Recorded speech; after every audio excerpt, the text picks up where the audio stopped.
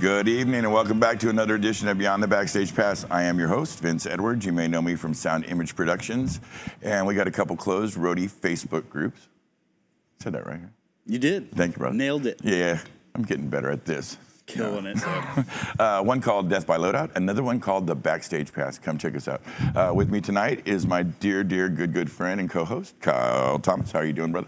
Great, man. Great to see you. It's great to see what a difference a couple weeks makes, huh? I mean, sure does. My look at God, we've been cranking over here. busy. Every day has a gig in it. It's amazing. It's been very nice. I think we have 6 things we're doing this week. We've already done 1 or 2, and we're getting into the weekend here, and just wonderful. It's great to see the prep bays all filled up with gear, people running, boards up. We got training going on over here. It's really nice. It was nice to sit around the big table today, everybody having lunch.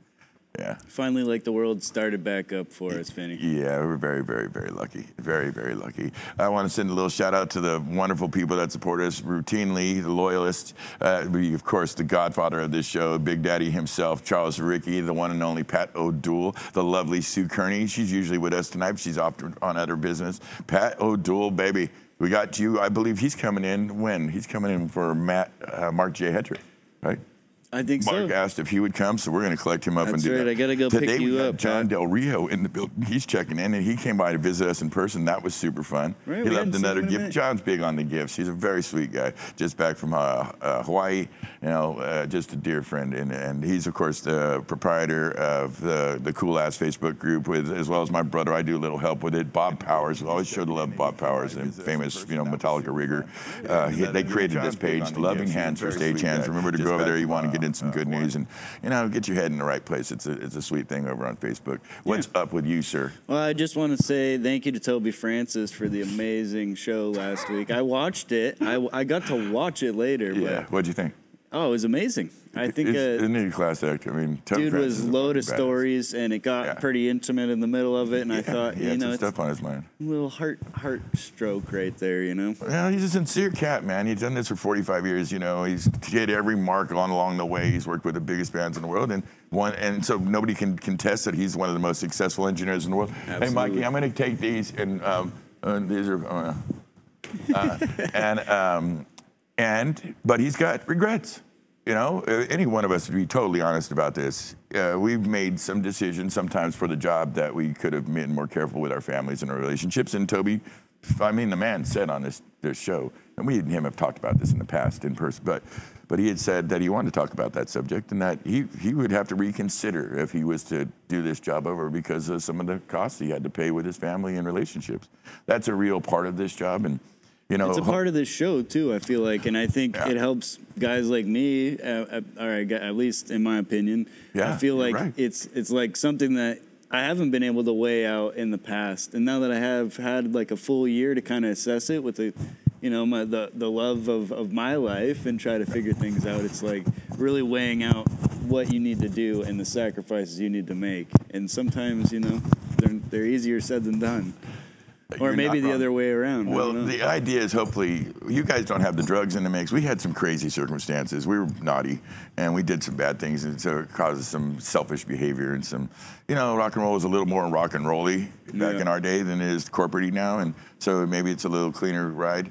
And plus, you guys come in, you're a little sharper, you're a little more, it's a slightly different group of people that, you're very different than the roadies that I came up with. We were kind of thugs and, naughty boys, and you're a smart guy and, you're trained through the schooling system. So it's a little different, but it is good for you to keep an eye out. When we're talking to the old dudes with the gray hair, man, there might be some wisdom in there from a lot of experience that you can learn from and avoid those people like yourself, the Mikeys and the rest of the young folks out here could maybe avoid these behaviors and have a longer, better, happier career, happier life, happier relationships. Yeah, we made some mistakes. Absolutely, but what a treat. He is such a dear man, and you can't interview a guy that's 45 years in the business and do that in 50 minutes. You just can't. So he's coming back, and we'll go take another run at him. The hour is never long enough. This is going to happen tonight, too, I swear to God. Seriously. So, while you guys are doing the amazing Toby Francis show and all of his beautiful stories, I was tucked up in Charles Krug Winery. Is that what was happening? What's that? Were you at home eating bonbons? I wish. Feet up on the. But you know what? It's finally, we're out of COVID mode. I was working. We put in a beautiful stage up at Charles Krug Winery. It actually did turn out beautiful. That was extraordinary. Thank you, brother. Yeah, that was very pretty. You know, and before that, we were the week prior. Me and Mikey were finishing up some Tone work. Yeah, we had them on the set, and they were really good. Killed that. It was really amazing. I just heard that, I think from you a couple days ago, that maybe Jayhawk and John Del Rio actually got some T-shirt or sweatshirt ideas together. And we want to ask you guys, you know, who wants to get a sweatshirt from us? Who would pay for a sweatshirt so we can have a bunch of these zip-up hoodies Maybe printed. send us a little note that would be something you'd be interested in. We can get an idea. And send sizes. We can get an idea of how many we might want to order. They're not cheap. And we can work something out. So, yeah. Jayhawk, singer of the Infirmities, Mr. Hat. Mr. Hat. The graphic designer. The man, the legend and himself. Extraordinary punk rock singer, great band, but really an incredible artist in his own right. It was me and him were talking about it. Turns out John and him were talking about it. So there's this triangulated thing. And so we're going to join forces and figure out the way to go. Some of his merchandise for his band is cool as shit. Right? Yeah, I mean, he really super nice. He does it. He really pays attention to detail and quality. And so, yeah, he's a good person to team up with us on this mission. But other than that, man, I'm so glad. Like what we were talking about, it's busy right now. We got 6 shows out. Love seeing everybody here. Finally, not stuck with just you and Mike. It's a beautiful thing. I'm playing. Getting tired of you guys. Yeah. No, I'm just kidding. We understand. Don't cry, Michael. Michael, no, come on. Be nice. Mike, he didn't mean it. I'm sorry, Mike. He didn't mean I'm sorry. Mike. All right. What else you got to talk about instead of being mean to Michael, I swear? That's it, brother. We're staying busy. Right on, man. We know you really love us, dude. So we love you. I'm glad to have you home for right now. You got to go out over the weekend, right? You're going back out to do some shows? Back out. Staying busy, man. Excuse me. We have, I think we got Los Lobos this weekend. Got a big thing down south, big thing up north. Yeah, good problems to have. Amazing problems. Really nice thing, right? We hope that success is meeting all you guys and everything is coming your way. You know, if it's happening in Northern California and we're rather careful, imagine it's picking up all over. We see some action on our pages that folks are, you know, going out doing things, and it's a good thing. Yeah, man. Really definitely. nice. Thank you for being here. Thanks for all your help. Thank you, brother. Listen, I'm going to do this thing because this is big. Get it. I'll get the comments. Yeah, you got this. You can talk to the people. They missed you last week. They really did. I know. I'm sorry, not guys. good at it, so you did great. Thank you, my friend. All right, pal. All right, brother. Listen, guys, tonight, you know, we get lucky. We get some wonderful and interesting, incredible people on the show. Tonight is no exception. I'm going to read it from a prepared thing. It helps me get it right. Tonight's guest has done it all. He's a British-born, California-based musician for the Seeds, bass player for the Seeds, audio engineer, producer, music historian. Is it archivist? I think I pronounced it wrong. I told you it was archivist. Archivalist.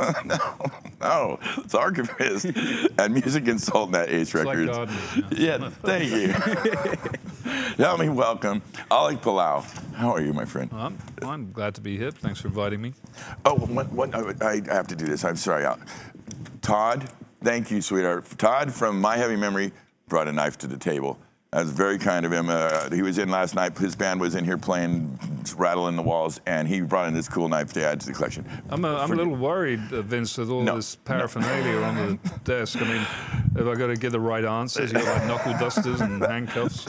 And historically, that has been a thing, but I promise I'm going to be kind. And I know you got this. Okay, this is not your first rodeo. You get around, and I've seen your stuff all over, and no, this is nothing. No. Yeah. So let me ask you. I know you do a lot of stuff. You know, you really cover a lot of bases. I've researched your stuff thoroughly. I've seen your band is played right here live. Extraordinary band. I mean, a band that's folks of our age that actually kick ass. I mean, the Seeds came out here and put out a rock show, man. That was really impressive. Talk to me about your work with the Seeds. Thank you. Well, you have to remember the Seeds are a band that was formed back in the 1960s, and that's when they were mostly operational. Had several hits, including "Pushing Too Hard," "Mr. Farmer," "Can't See to Make You Mine," really. And they're one of those groups that kind of, like so many in that era, Vince. They burnt brightly, and then they disappeared, and they were kind of forgotten about in the 70s. Sure. And the resurgence came through the sort of record collectors and the reissues and stuff like that.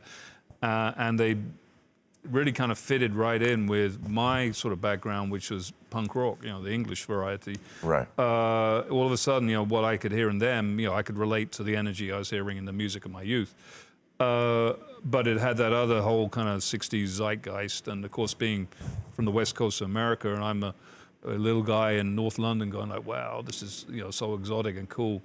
Anyway, cut a long story short, in my work as a reissue fellow, I worked on the Seeds catalog, which had a great fun digging in the vaults and putting their stuff under a microscope. I was involved with a documentary about them, Pushing Too Hard, directed by Neil Norman, which is about to hit streaming. Yeah. And then the original keyboard player, who is the last surviving member, Daryl Hooper, decided he wanted one last go and he wanted that victory lap. And I have actually been the Viagra for quite a few vintage bands. Brought a few things back to life. One group I played with for many years, a legendary cult group from San Jose, the Chocolate Watch Band. I've been playing with them for 2 or 3 times the length of time they were together in the 1960s. And great guys to play with, Dave and Gary and Tim. I love those guys. And I got to know Daryl through doing the reissues, and he played with the Watch Band for a little bit, sort of as a special guest. And then he decided, I want to put it, it's my turn to do the Seeds, because the original singer, Sky Saxon, was an incredible character, eccentric, absolutely. one of the great rock and roll eccentrics. He really was. He'd gone out there in the 80s and the 90s and 2000s as the Seeds, and because he's sort of the figurehead, everybody associated the name The Seeds with him, and didn't realize that the other guys in the band, Daryl and Jan Savage, the original guitarist, and Rick Andrews, the original drummer, they had as much to do with the making of the music. Sure. And so, anyway, like I say, kind of long story short, Daryl decided he wanted to put the band back together and do some shows just to kind of get that victory lap. And he saw me and my friend Paul Kopf, the singer, playing with our own band, Strangers in a Strange Land, and said, well, Paul especially, he can give good Sky. He can do that. He can give good Jagger. He can do that kind of thing. Yeah. And so that's how we kind of put it together, and it evolved organically, where to Paul and I, who write together a lot for Strangers in Strange Land, there was the idea of Seeds doing a record, so we wrote a couple of songs we thought would fit, and recorded them, and people seem to really enjoy it. It's sort of in the spirit without being a pastiche or a parody or whatever, which is, so for me, it's like, it's wonderful to play with my childhood heroes, the Seeds, but I don't want it to be a nostalgia thing or an oldies thing. I want it to be like a, put the same energy and juice into it that those records have, the same fizz and spark and excitement. Well, for those who haven't heard it, again, and it wasn't, I won't lie, it was, it's a little before me, but so I hadn't been up on it. I'd heard a couple of the hit songs off of it, and then you folks came in and played, and Greg was, I guess, Greg Price, one of our dear friends, our mutual friend, was directing and helping with it and mixing it. And I had a chance to watch it at length, and you guys are killing it. I mean, very active. Your singer's got a lot of presence. He really gives it all. He's a fantastic frontman. He communicates the right energy for that music. Absolutely. Because it is a lot about, it's got to be authentic. It's got to be believable. And I've always felt that about playing music. It doesn't matter who I've been playing with. I mean, another project I did is of a similar nature is I put a band together for Country Joe McDonald. Well, I was going to ask you about that Country Joe, because I saw that you with Country Joe, and the kids did, when I said, oh, you played with Country Joe, I'm watching some of your work. And they didn't understand that that's a legitimate artist, a very successful legitimate artist, and because they're young, they didn't understand. And I knew immediately, you played with Country Joe, that's kind of a cool thing. I'm of the generation where I missed it. I wasn't there in the 60s, so I'm not like, it's not nostalgia for me. I would just hear it as I was growing up. Like I say, in the punk era or whatever, and hear, what's going on today is great, but that stuff from back then is really great. Really great, And so it's, and the way I see music, and this kind of relates to what I do, for a living, is music is music. It doesn't matter when you hear it. It's what it means to you at the moment you hear it. Sure. So, a lot of, why are guys like Sabbath and Zeppelin still so popular? I mean, Because it's good music. we'd be wheeling them out on wheelchairs and people will still be filling the stadium. Yeah, that's right. Is because people discover that music every so often. That's really true. And because that's what music is. It doesn't matter when it was made; it's how it makes you feel. I couldn't agree with you more. And unfortunately, there is a tendency, especially in this country, to put older music, especially older music that wasn't successful, into a box like oh yeah, that's from back then, and da da da. Yeah. And you pull it out and go, hey, remember this one? And then you put it back in a box and you go off and continue with your day. That's right. For me and for a lot of Europeans, the rest of the world is 24/7 for us. We love the Seeds 24/7. It doesn't matter whether they were playing on their AM radio when we first groped our future wife or whatever. It's what does it mean to us now? Gotcha. And how exciting is it to us now? And I carry that mantra with me in whatever I do. Any kind of music that I'm working on reissuing or doing back catalog is like, is this music important? Is it historically important? But does it speak to you now? Does it make you excited now? Yeah. Yeah, no, I couldn't agree more. I do worry that some of the young folks don't pursue, that it's not an intellectual curiosity to some of the older stuff. I don't blame them because they've grown up in a lot of younger people, they can get all that music instantly. Yeah. So they like it, but they don't have that emotional attachment to it that we do. Too bad. They didn't have to go search for that 45 or that album or queue for hours in the line waiting to see that band or whatever. Yeah, times with big album liner notes, getting it right on the needle. So there was a little more work to it, and I don't know, there's a little more of a connection to it. You touched it, you felt it. Yeah. I mentioned that you and the Seeds were in here. You play bass for the Seeds. That we did a thing right in this very spot, and you could put it on a full-on rock show. We captured it, collected it up. Well, you guys did a great job. It was very kind. Greg Price, offered to do this thing, which is for a charity online festival in the UK. And so, we obviously did it on a shoestring budget, and our good friend Daniel Swan directed it, the camera work, and did a fantastic job. And we had a very pleasant experience at Sound Image, Hayward, California. Thank you.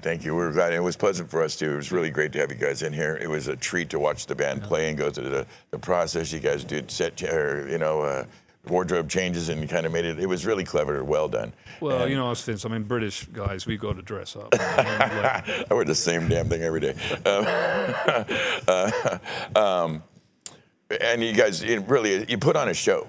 The music was amazing, but you also put on a show. And so together, and we captured, and there was a lot of stuff going on, and it really turned out well. Thank you. Well, I keep thinking we're in the entertainment business. That's right. We want to entertain people. That's right. Absolutely. Well, and I think you guys, in fact, did that, and we were able to capture it. I was wondering if there was anywhere that the folks that are listening right now can go out and see that work. Just so happens we booked our first post-COVID engagements but it's not unfortunately until November. And it's up in the Northwest in Seattle. Oh, beautiful place in November to play. At a festival up there. But we're hoping to really get out there next year and do a lot of stuff. Well, go and check them out, guys. I can't say it enough. To put on a hell of a show. It's great music. It's a lot of fun. You're working with Dean Rudlin on updating to me, so there's this place, I don't know, Fame Studios. Muscle Shoals. Maybe most people might know it by Muscle Shoals. Yeah. But and this is Rick Hall's stuff. Now, Rick Hall is a notorious, legendary guy. And this is Aretha Franklin. This is Eddie James. Yeah, I know. 1,000 takes to get one song right. Well, 3 days on a 3-minute song. They always called him the imperfect perfectionist. That was his deal. And he got a lot of stuff out of him. I know that you updated their some recordings from them. Fame Studios, which was this very, very important place in the history of not just American soul music, but in that part of the world. Yeah, Muscle Shoals, Memphis, Nashville, sort of like a triangle of the sort of fount of soul and blues and country. Yeah. But I had the wonderful, the British record label that I do a lot of work for, Ace Records. Yes. Roger Armstrong, one of the directors, he'd been knocking on Rick Hall's door for a long time, wanting to access the masters, that they had from back in the day. And he finally managed to make a connection. And so myself and Dean went down there, and I probably made about half a dozen trips down to Muscle Shoals over the course of 2 or 3 years. and and basically lived and breathed Fame Records music the whole time. The first time I actually drove out there with my recording gear, because even though they're a studio and still a wonderful functioning studio, That's right. they weren't quite set up with an engineer or anything to be able to handle it. So I said, well, it's easy for me. Yeah. I can bring my gear. That's what I do a lot. Is I'm like a sort of an Alan Lomax guy. I just Yeah, sure. You're put a traveling. tape machine in the back of the car. That way I can go to people that say, well, I'm not letting my tapes out of my sight. Well, that's okay. I'll come to you. I got you. And anyway, so Fame, it was wonderful. And then got to spend a lot of time with Rick and really get the stories. And I mean, he was very funny because the first time we went to visit, he was like, we went in and we started saying straight away, oh, all the stuff you done, Etta James and Wilson Pickett and, this and that. That's my favorite is Wilson Pickett. And he's, and he was, I said, wow, you boys really know about this stuff. But then, but he did the classic Southern businessman things that, wow, this talk about all the old stuff is all well and good, but I got the hottest country writer in the day. Give me $1 million promo plan, and we'll talk about the old stuff. That's right. That's Rick Howler, right? But anyway, of course, we couldn't do that, but we did have a good connection with him. And then I went down there enough times where I really, started to really just be able to joke around with him. And he used to love taking us upstairs his office at Fame Studios. Yeah. And playing the latest demos by these country writers. Sure. And you remember the old ad for Maxell back in the 80s of the guy in the hair blown chair, back. and he's like blown back. Yeah. Rick would play these things at ear-splitting volume. Yeah. He'd be like, it's because he's deaf now. And he'd be like that. He had like a the big handlebar mustache. Like, that's right. Well, what do you think? Twisting his mustache like into the snidely whiplash. But he was a wonderful man, and I'm so glad I got to spend time with him and to pay tribute to the legacy of what he did with with Wilson, Otis Redding, and he did everyone from Otis Redding to the Osmonds to Paul Anka. Told me that Tom Jones even went down there and caught the clap like Muscle Shoals. Well, I mean, it's Tom Jones. I love me some Tom, but yeah, Tom's been known to cross. And of course, we really can't state this enough. Muscle Shoals is an institution. It is literally an American treasure, and it probably couldn't be what it was without the unique, precision-driven focus that was Rick Hall. Yeah. So, and for you to go down there, he was definitely driven. Man. And he had a funny thing because he had like not once, two, twice he would gather the best players in the area. They would be his team, and they would mutiny and go off. And, well, Jerry Wexler stole his first group, took him off to New York, with Aretha Franklin, and the second guys went and formed the Muscle Shoals Sound. That's right. Which became, because the Stones recorded there and a bunch of other people, became a little, sort of overtook Fame a little in the public perception. But Fame is where it all started. Yes, that's right. And Fame is really the kind of the home of it all. It's the roots of it. If it wasn't for Rick's, just stubbornness, Yeah, and that's what he was. But in a way that got shit done. And Etta James commented on him at length that she struggled with him a great deal. She was a very willful woman. Yeah. I mean, what a voice! Just an incredible singer. And she finally came to realize, even though he was a pain in the ass, he was usually right. Yeah. Well, and Clarence Carter and Candy Staton and all and of course Aretha Franklin, did I Never Loved a Man, and one of her best songs. Biopic about her. They had Rick so wrong in that. I mean, it was not the kind of. These biopics always get it wrong. I mean, another fellow that I worked with, we may talk about him, Shel Talmy. Oh, sure. The guy who produced The Who and the Kinks. He was represented in a biopic about the Australian group, the Easy Beats, that he produced. And the way he was represented there was something like some guy with a cigar, like a gangster. Yeah, right. Like, so far from who he is as this quiet guy that's not, not They do this with Sam Phillips all the time. There's Barry Gordy. There's a few that are kind of Clarence Levant. That he really gets a hit knocked down. If you're strong at what you do and you push forward, you're considered an ass opposed to a pioneer. And so we're very lucky. Remixing now zombies. Zombies are the zombies. I mean, Jesus Christ, what a seriously formidable, incredible, just extraordinary, and a large catalog. Right? They were Decca. Not so large that I couldn't. I put it all together in a box set called Zombie Heaven, which the group have even acknowledged to me kind of sort of helped revitalize, if not their career, then at least the visibility of who they were as a group. Yeah, their impact on music. But the great thing about a group like that, Vince, is that you could put every single note that they did in a box set, and there's no filler. I mean, Colin Blunstone, the singer, he could sing the phone book. It would sound great. That's right. Rod Argent, Chris White, incredible writers. inventive musicians, you know, like Hugh Grundy, one of the best drummers in British 60s rock.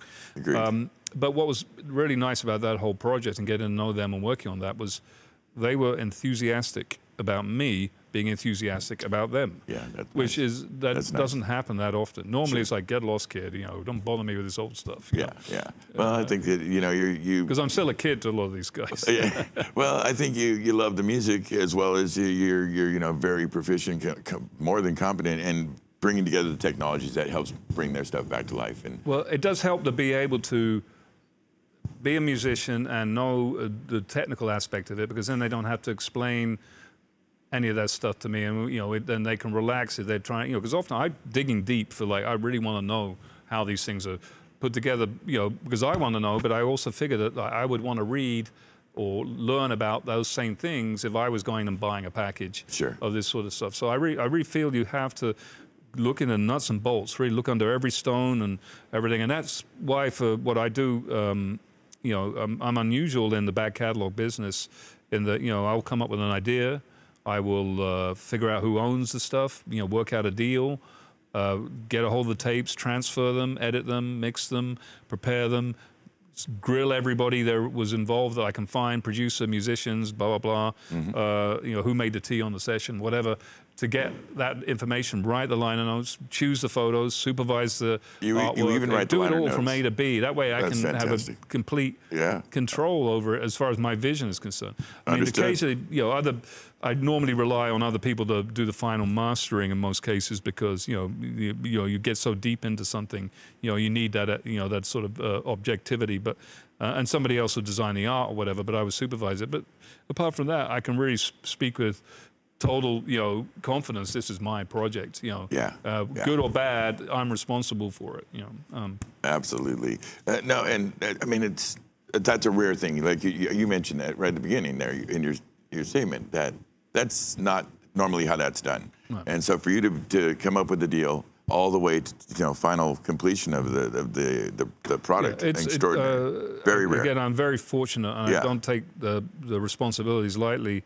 But of course, at the end of the day, most people aren't going to, I mean, someone like you, Vince, you pay attention to the credits, you pay attention to the backroom people. That's what your whole show is about. Yes, sir. But the average punter, customer doesn't. They say, most people say to me, "Oh, you write liner notes, don't you?" or whatever, blah blah. They don't realize it. And I don't mind, as long as they're not saying, "God, the mastering on this sucks," or what idiot compiled this? They missed off that 1972 B-side or whatever. Sure. Yeah. So they're saying the right things. One thing, you're a record collector. Actually, I have something for you to look at before you leave. Somebody brought me in a batch of records, brought my brother and I a batch of records in. And this is some next level shit. Probably 60s, 50s, 60s, 70s. Some weird. You better be careful, Vince. I don't walk out with something. Well, I'm actually going to let you look through it and take a few. I think there might be some little gems in there. I just peeked at it, maybe top 10th of it.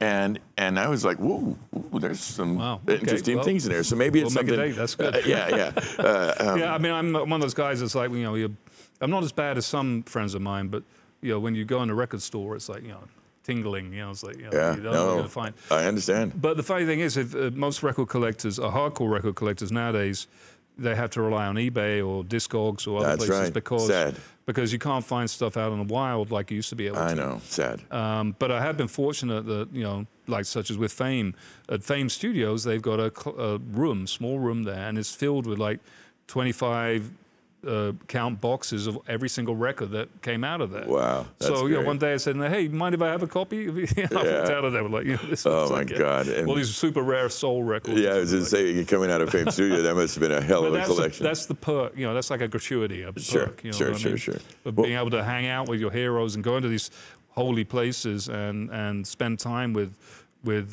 not just the materials that are there, but the people who created them, if they're still around. Right. And some of the gear and that stuff that permeates the walls. I got a few bits of gear. I have it was a legendary legendary piece of equipment back in the 60s, a 1-inch 10-track machine, which is a custom-made thing that there was a very famous DJ in Hollywood, Art LeBeau, had a record label called Original Sound. Sure. Who, you know, he started the whole oldies but goodies thing. He had those oldies but goodies albums.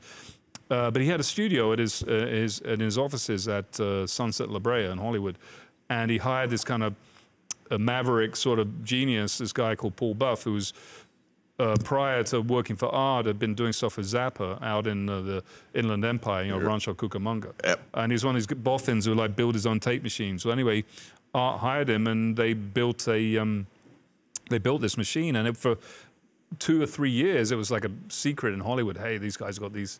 They got 8 tracks. We got two more tracks. Yeah. So a lot of people would go and deal. record there. And of course, when 16 track came in, it became like, you know, Yeah. who cares? So anyway, long story short, I worked with the Original Sound catalog and got friendly with everybody. And when he sold the business a few years ago, I ended up with the machine and all the tapes that had been left there because nobody could take them to any other studio, because nobody else had a 10-track machine. That's right. So there's, you know, Captain Beefheart and Johnny Mitchell and Wow. George and all that. And, you know, this is a tape machine that Incense and Peppermints was recorded on. That's amazing. All the Dyke and the Blazers. Yeah, I love stuff like hits and that. stuff. That's wonderful. So, you know, it's great to have a, you know, piece of Music history. right sitting Absolutely. in your office. You know. Well, I couldn't agree more. We have an EX56 over here, which is a Jim Gamble board. It's serial number 6. This thing is the history of rock and roll. It's 30 feet over there, and if it could talk, it would say incredible things. And so I totally get Right. that. Well, it's Absolutely get that. it's fun. And you just, I don't know. I mean, it's not so much like collecting to. I use the machine. I mean, what's great about it also has a 1" 8 and a 2" 16 heads on it. So it's actually very useful for me in my work. Cool. But you know, it's still like, wow, you know, it's like that connection. It's like a vicarious sort of a thing. I know. totally get it. I 100% But I get ended it. up with it just because you know, wow, you care about this more than we do. Take Yeah, it. You know, that's very sweet. Yeah, and you're actually putting it to use. It's not some, you know, dusty piece in the corner. no, that you it's tell used. stories It's about. used. You Yeah, put it to work, definitely. and Yeah, that's fantastic. That's really fantastic. You got about what 16,000 albums? Do you ever take with albums and 45s? Yeah, something in that range. What's your favorite one? What is the one that's? Oh, boy. We'll go away from favorite. How about the one that is the most unique and rare?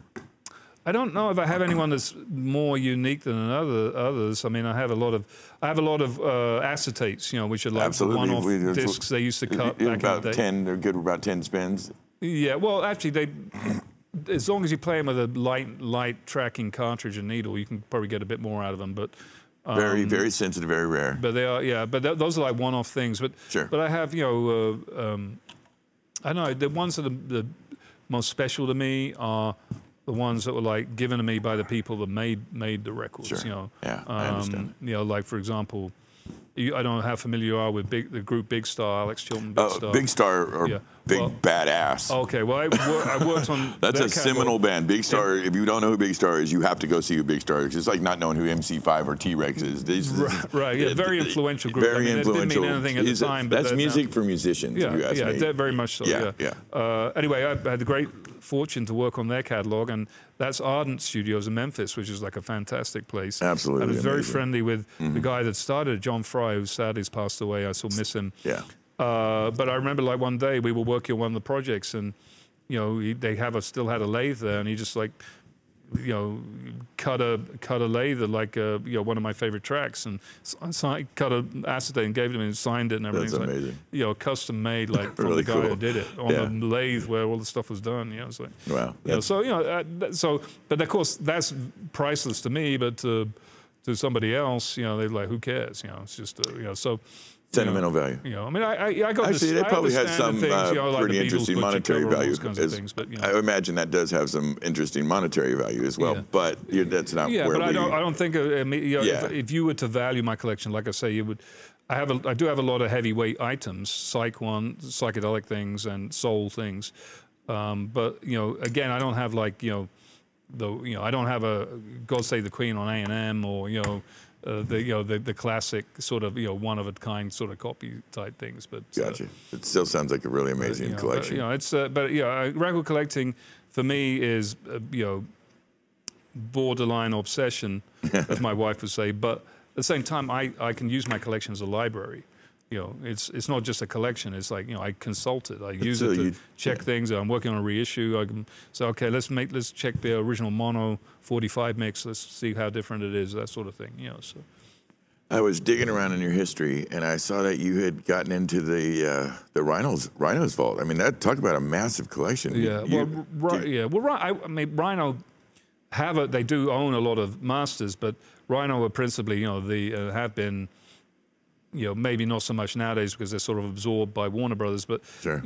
From the late '70s on, they were like the premier United American reissue label. That's right. And in the late '90s, I started like working on projects for them, and did these garage band collections, the Nuggets series, Nuggets 1, Nuggets 2, Jewel Nuggets, which got a lot of attention. And I've done quite a few other things.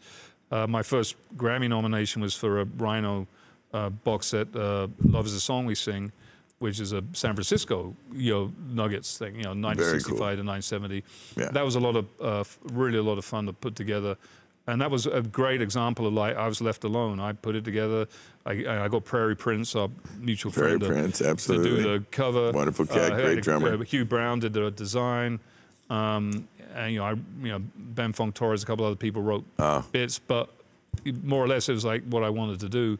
And so to get nominated for something that's completely you and not somebody looking over your shoulder saying, "Oh, do this," or blah blah, that means a lot. To get that from your peer group. Absolutely. No, it's an amazing achievement. Rhino, really, there was a wonderful man that worked there, Gary Stewart, who, bless his heart, he's no longer with us. He really, he brought me in, and I went to work with him for iTunes and Apple after doing stuff with him at Rhino, and he really gave me a lot of opportunities, which I'll be forever thankful for.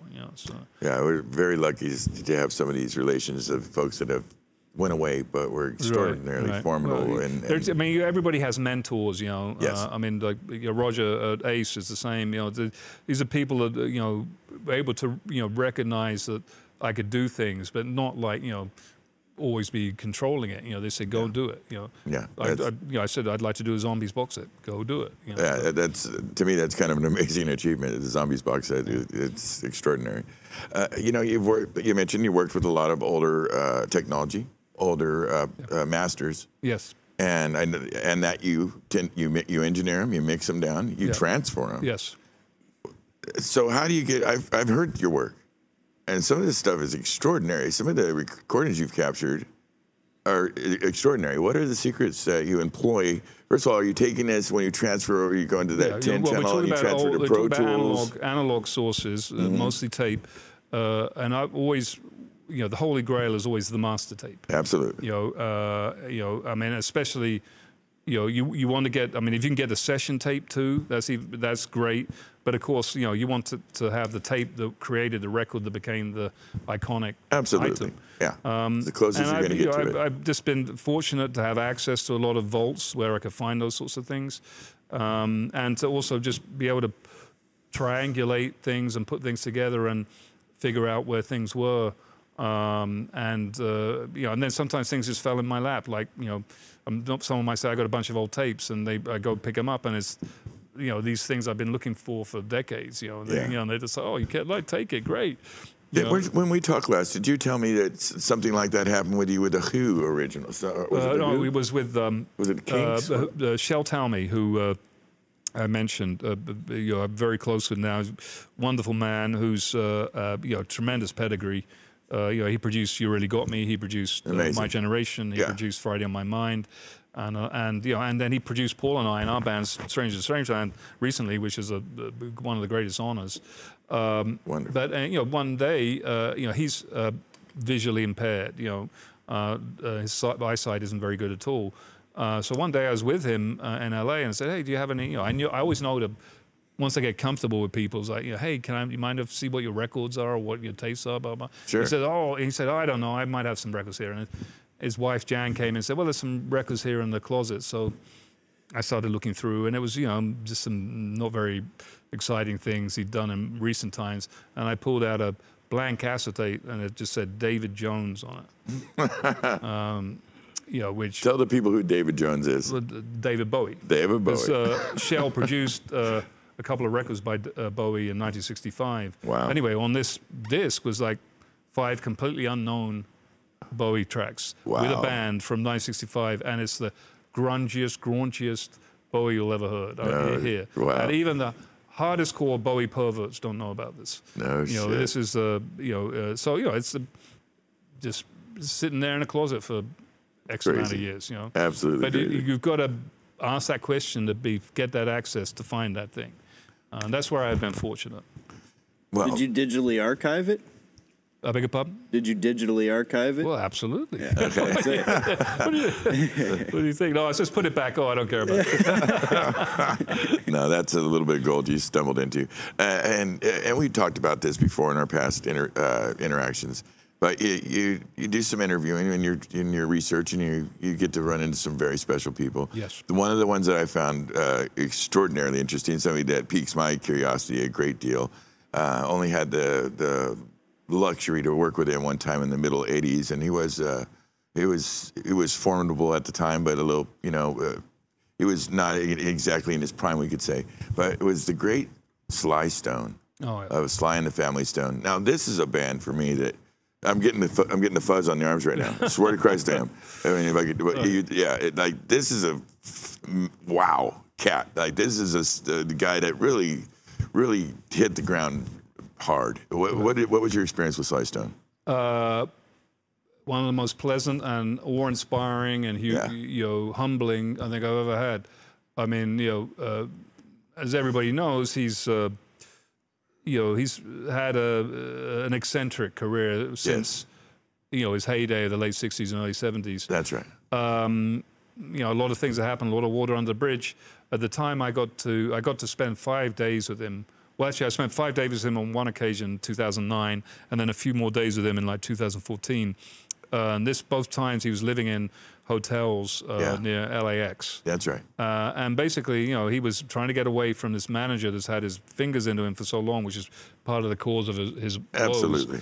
But he was, because of that, he was, cash poor. And in my travels, where we were just talking about finding tapes, I'd found some really great recordings of him from the Bay Area from around the time the Family Stone was starting. Really informative, instructive stuff about how he got his stuff together. Yeah, his music style together. is so through some lucky connections I had, some friends of mine that had a connection to him, I went down to the motel, checked in, and went up to go talk to him the first night, and my knees were knocking. It was like meeting Bob Dylan or something. Yeah, it's freaking Sly Stone. Yeah, and he was totally personable, and I had money to give him to license these tracks, but he didn't sign the contract until 5 days later. I mean, he could have kicked me out just then. But instead, every time I would go up to his room, we'd chat, blah, blah. He'd be off doing things and blah, blah. He sent me off on some errands. I bought him a controller and I bought him, he said, I'm going to, I need some new sweats, man. Can you get me some, anybody who's around Sly is happy to do that for him. Absolutely. They're happy to do an errand for him. Absolutely. So, I go to the local Target there in El Segundo. And it's like, I don't know, what the hell do I buy for them?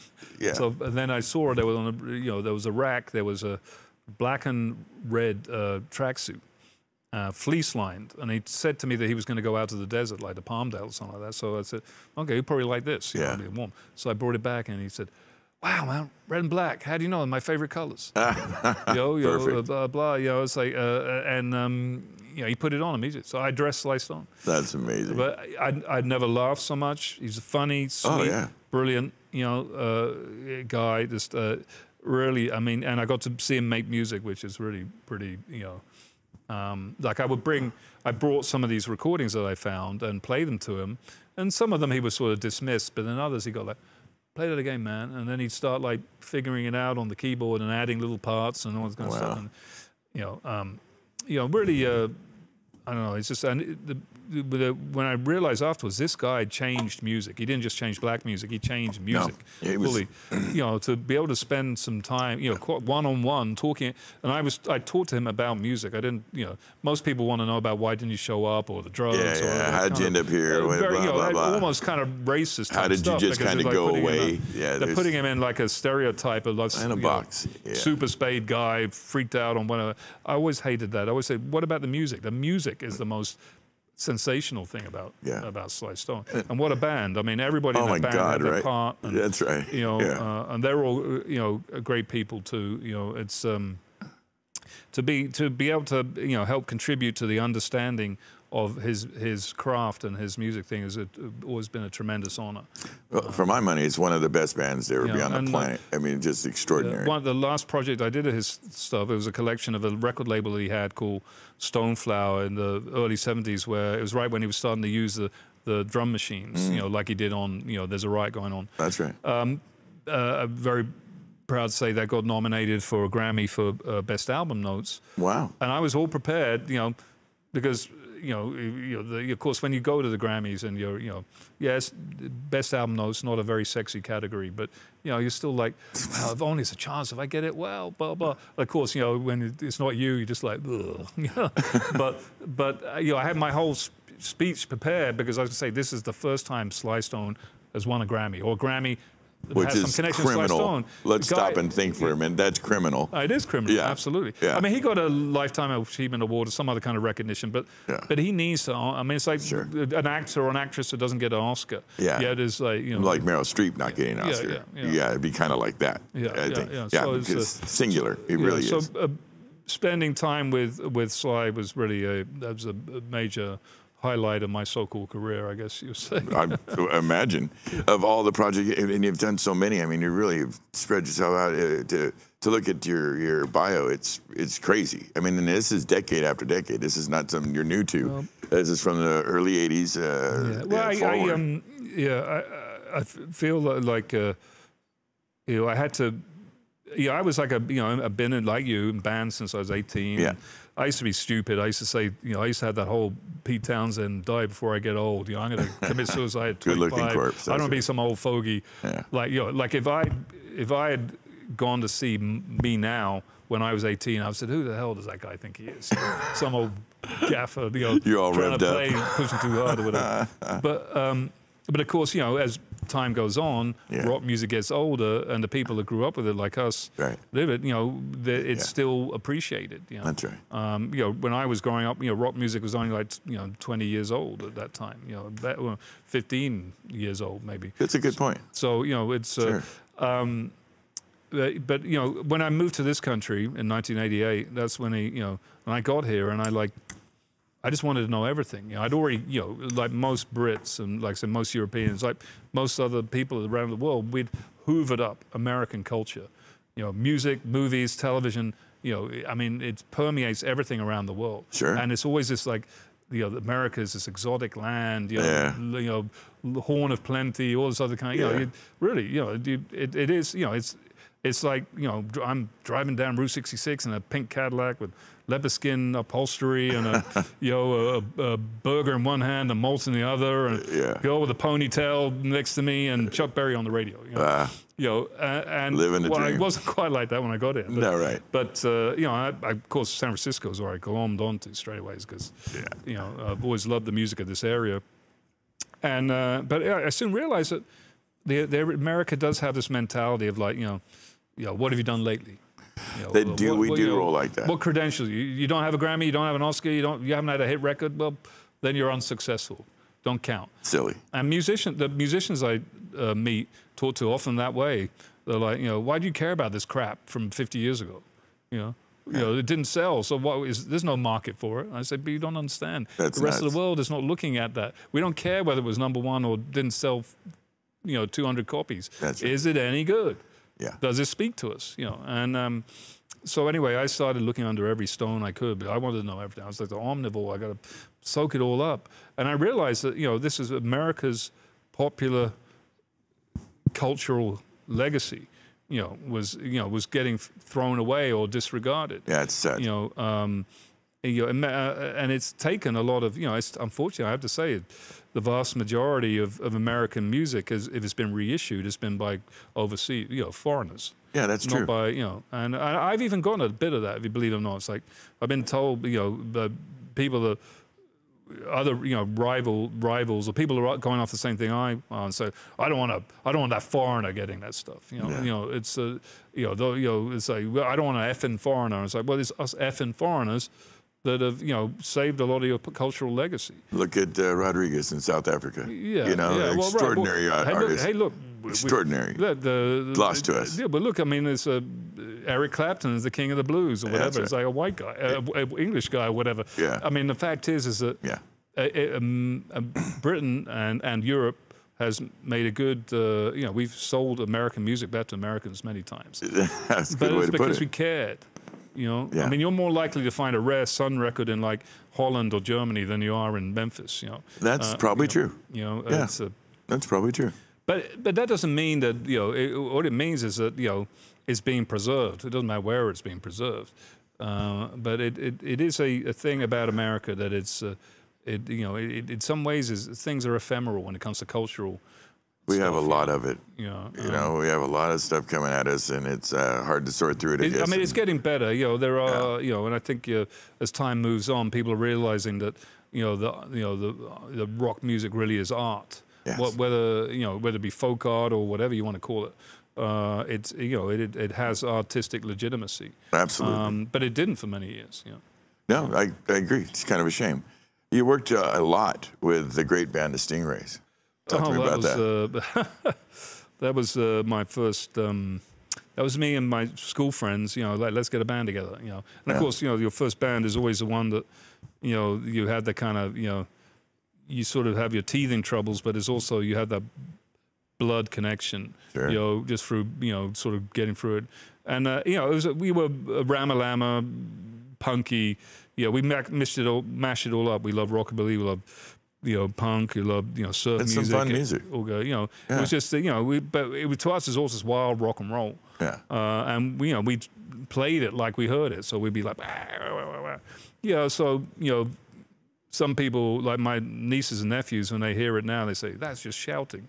Yeah. but the funny thing about that group, Stingrays, we were together for 5 years, but we still a lot of people, you know, I hear from all the time via Facebook, and I know that, you know, I'm still in touch with the other guys in the band, and they hear from a lot of other people about it. So it's nice that, you know, something you did when you were like you know, barely out of your teens is still speaking to people. Yeah. And that's an argument I often use with a lot of the musicians that I talk to. They're like this. I said, you know, your stuff, you know, speaks, you know, like the Zombies guys, you know, I mean, the fact that their music has touched so many people around the world. That's right. Sly, you know, Sly said it makes him feel good to hear that people really care about his music. You know? Yeah. That he made people feel good. You know? Absolutely. No, God, That's what music is. You know? if anybody deserves that reward, that payback for what he did for us, it's Sly Stone and folks like him. Absolutely, and we could do better at that, as you know, as a listening public. The Mushroom Jukebox projects. Now, you did a few of those, didn't you? Yeah, well, Mushroom was a someone joked about Mushroom. I said that's like you know, it's the kind of band that you know, Alec went to see him, he would hate it. It's like it was one of those, it's basically a jam band. Yeah. But I mean, not jam as in like, you know, the Fish, you know, Hootie type thing, but then literally just like somebody starts a riff and everybody just follows along. You know, more like kind of krautrock or something like that, a bit more minimalist and more kind of spiky and stuff like that. And, you know, it's a lot of fun to play, horrible to listen to. I saw on one of the projects you had some Elliott Smith in it. Yeah, he might have been on it, but it wasn't a session I was involved with, unfortunately. Okay. Well, he was a special cat. So Yeah, I saw that. I thought, wow, reach around with Elliott Smith. You know, he went away too early. And he, well, there's a lot of guys like that you know, it can be kind of sad that they way. burn out fast, you know. But, Yeah, well, you know, it's somewhat the nature of the beast, but it's what, I guess it's how it is. What are you currently involved in? Well, I always have projects going on. I was just telling Kyle about my next project is one of the very first all-women rock and roll groups, so called Goldie and the Gingerbreads, who were led by this wonderful lady, brassy broad, called Genya Raven, although she was called Goldie back then. And You mixed one of my favorite records of all time. Which one? It's a Young, Loud, and Snotty. Oh, no shit. Dead Boys. Dead Boys, Really? man. She worked with Dead Steve Boys. Bader. Yeah, she produced Ronnie Spector too, and she was quite a pioneer later on as a woman producer. But she was, you know, in this group, they were from New York, but they got taken over to England by the Animals. In fact, the Stones and the Animals both tried to take credit for having discovered them, and you know, and they just were, you know, they were like a really cooking, had organ and everything, really cooking hip, like sort of a R&B, white chicks, but they had it down, very, very important in the kind of history trajectory of all women bands, You're building a box and so set. to put their stuff together and tell their story, again, I love to put together releases that really have put something tangible on something that's been in the air, like, as I say, yeah, we're the first all-women rock and roll band, but there's no hard evidence in terms of like an anthology or something where people can read and listen and hear. You know? And so that's a lot of fun to do. And then Shell Talmy, who I mentioned earlier, done quite a lot of anthologies of his catalog, and I say one day he said to me, "I'm bored. Any bands that want to be produced?" So I'm like, yeah. So Paul and I, we wrote a couple of songs, went down there. This is Stranger in a Strange Land? Yes, this is Strangers in a Strange Land. This is Paul Kopp for myself. And we went and recorded with Shell. We used Clem Burke from Blondie on drums. Wow. And, Jonathan Lay played guitar, and who used to play with Dave Davies. And we did some songs of our own, which are up there, Broken Tambourine and Poison Chalice. You can hear those on YouTube. And then we also did a track with Vince Maloney, who was the original guitarist with the Bee Gees when they were like the 1941 mining disaster, Massachusetts period. I enjoy that part of the Bee Gees. One of my favorite. It's great. It's fantastic. And we did a rare song. So underrated band. And Vince put his guitar on that, and that was a thrill. I mean, I love those sorts of situations where here I am, I go like Vince Maloney and Shel Talmy and Clem Burke. It's like it's rock and roll fantasy camp. That's very, very special. And I just right now, since you said it's just turned into Earward, Massachusetts, because that is such a great tune. Just one of the. I just did coincidentally watch the Bee Gees documentary because I grew up with them, and just an extraordinary band. Extraordinary. It's a strange story. I mean, there's a lot of weirdness in it. But boy, I mean, singers and writers, they had it right from the start. So, and they had a couple lives, but I enjoyed their whole catalog. But but their early stuff really sticks for me. I mean, one thing, Vince, I've always been into is songs. Yes. And it doesn't matter if it's metal or hip hop or disco or whatever format it is. If it's a great song, it's a great song. You can't take that away from a song. So it's couldn't agree with you more. It's really that's what attracts me very much to a lot of artists is their songwriting ability. And they used to kick butt. I mean, what an extraordinary band, extraordinary. So the audience, if they really need to hear the Seeds, you guys got to see this band. It's an extraordinary band. It's a lot of fun. That's well, folks can go on YouTube and see the clips that we filmed here under the titles Butterfly Child and Trip Maker. We hope to, as soon as everything starts opening up, I mean, it's kind of, I'm sure you guys know as well as anyone that it's slow, but it's starting now. And shows are being booked, and that's right.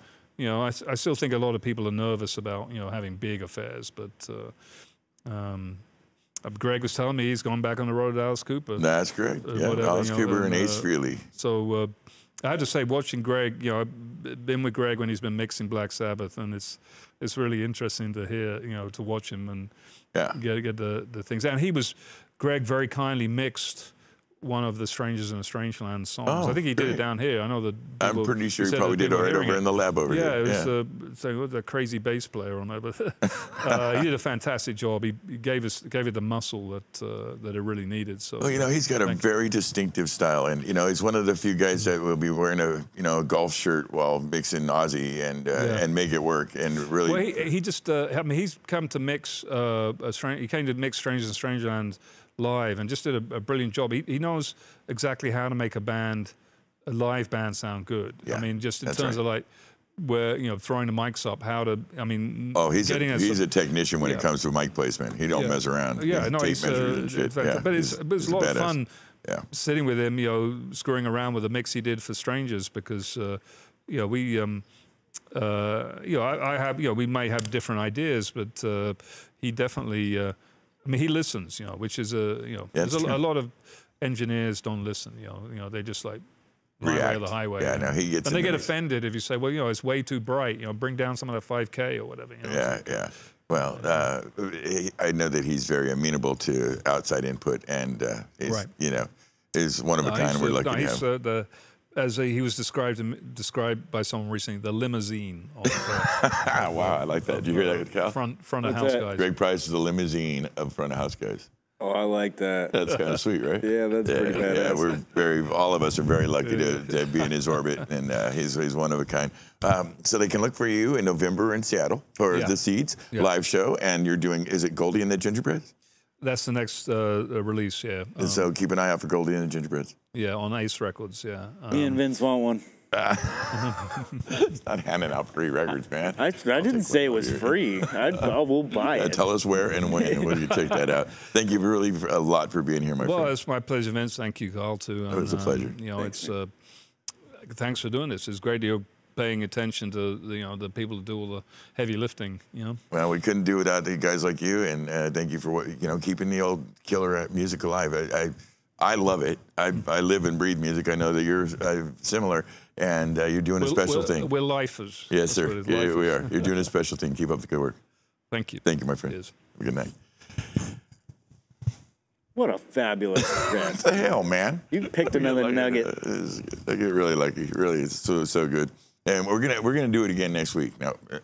Now next week I try to do this for you people because I know some strange cats, some really interesting folks. Next week we're gonna have on the show, and I told him he can't come in here because he's dangerous. We're gonna have Pyro Pete Cappadocia on the show. Now, if you don't know who Pyro Pete Cappadocia is, Pyro Pete, I know him as the glorified arsonist. Pyro Pete is the guy who blows up the big shows. He is the pyro guy to the rock stars. When you see something blow up at a big show, let's say 50,000 plus, that's Pyro Pete. He's a psycho. He's an extraordinary cat. He is the best at what he does. He literally is the most sought after pyro guy in the business. He's fun, he's crazy, and he's done it all. He's going to come on the show. He's going to tell us stories about blowing shit up. We're going to make fun of him. We're going to have a good time. He's a sweetheart of a man. We're very lucky to have him in the house. If you like what we're doing, we do it on YouTube, Facebook Live, and Twitch. Hit the like or subscribe buttons. Help us with those algorithms. Check out our friends over at Signal to Noise Podcast. They're great guys, and they're doing a good thing. That's Kyle Churnside, Michael Lawrence, and Chris Leonard. They have a great show. If you want to get into the ones and zeros, they're your people. We really appreciate you being here. You could have been in 1,000 different places. You came out to be with us. We appreciate it very much. We're going to do it all again next Thursday at 7 p.m. We're getting real busy over here, so we're going to do our best to keep up with it. But until further notice, we will see you next week. Until then, be good, be kind to each other. Have a good night.